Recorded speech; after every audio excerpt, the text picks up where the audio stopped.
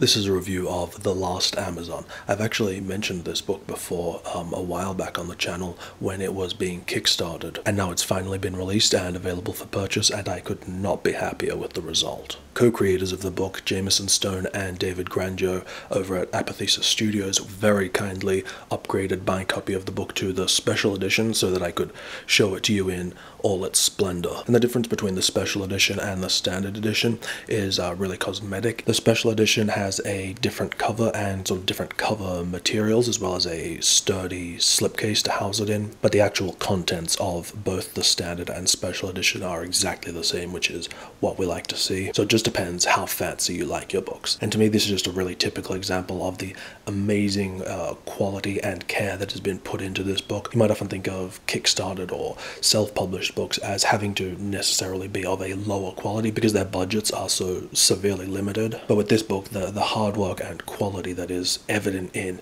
everything from the physical book itself, the art, the graphic design, the writing, it's not only as good as something you'd get from a major publisher, it's actually better. There are just so many great things I want to highlight about this book, and it's actually kind of difficult because it's hard to describe because there are not many books that exist that are like this. So I think it's best if we just start really simply with the story and setting what this book is about. So the story takes place in a post-apocalyptic America in the year 2050, and our main character is some sort of digital entity called Lex, which sounds very vague, but that's because even she doesn't know who or what she is. And so another character called Red is there to guide Lex through all this information about the current state of the world and learning more about not only who is actually responsible for the apocalypse, but also the mysteries surrounding it, including who and what Lex is and the nature and role played by these super soldiers called Amazons. And that's just a very, very simple and brief overview of the story and setting.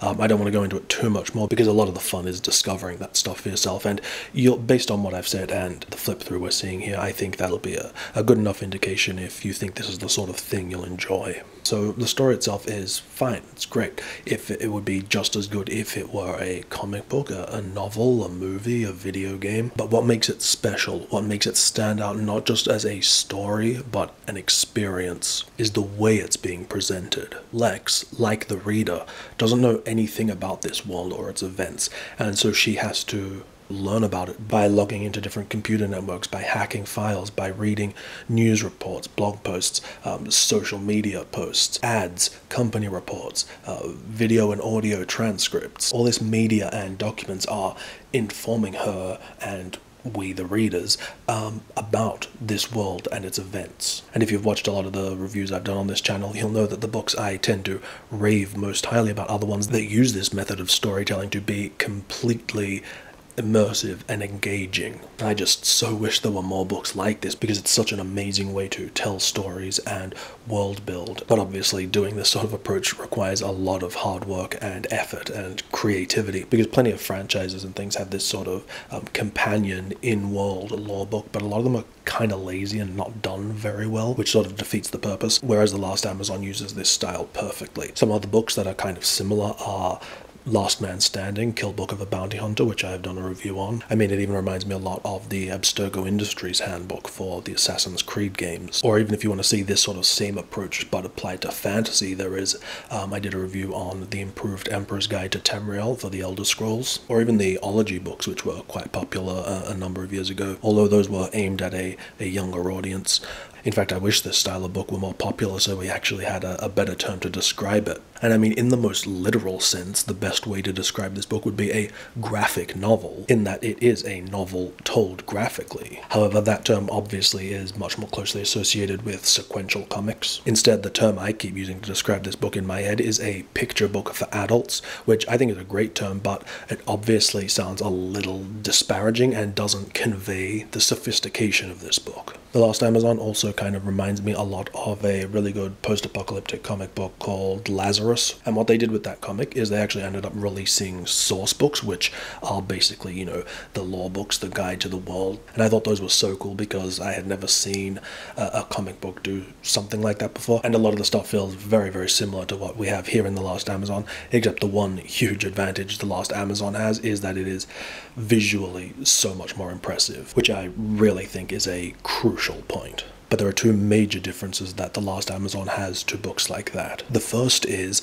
that things like Assassin's Creed, Lazarus, Elder Scrolls, these are all things that have existing properties that they're building off, existing stories and worlds. And that's almost always how we see these sort of books released. There's an existing movie, game, comic, whatever, and then they'll release a sort of lore book or an in-world book. And they're using this style of presentation of documents and such as a fun companion book to complement the main work, whereas with The Lost Amazon and Last Man Standing, they're using this style as the main event. Also, it's immeasurably aided by the fact that this isn't just a source book of lore and world building and information.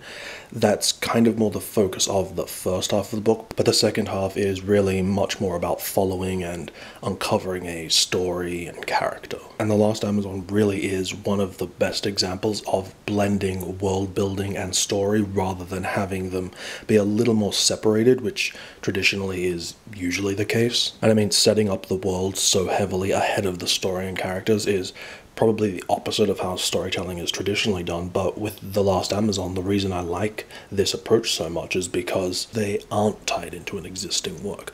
This is my first exposure to their world, and it's a much faster, more effective way of plugging me into this world and story without me having to invest a lot of time in front-loading a lot of plot and characterization. But I don't think either approach is better or worse. It just depends on how creative and skillfully you can pull it off. And The Lost Amazon is really an example of that. I think one of the ways they were able to pull this off so well was by having these two characters of Lex and Red, so you actually do still have characters to invest in while learning all about the world. And the result of this whole approach is I am so excited for what comes next. And two, it's really interesting how they've taken a digital experience but printed it in an analog format. And the way they've captured that, the graphic design throughout this whole book is just, it's crazy. In fact, I bet there'll be a lot of people who read this book and think, wow, this should have been like some sort of video game or an app, some sort of interactive digital experience. It really feels like that. But if I recall correctly, I think that's originally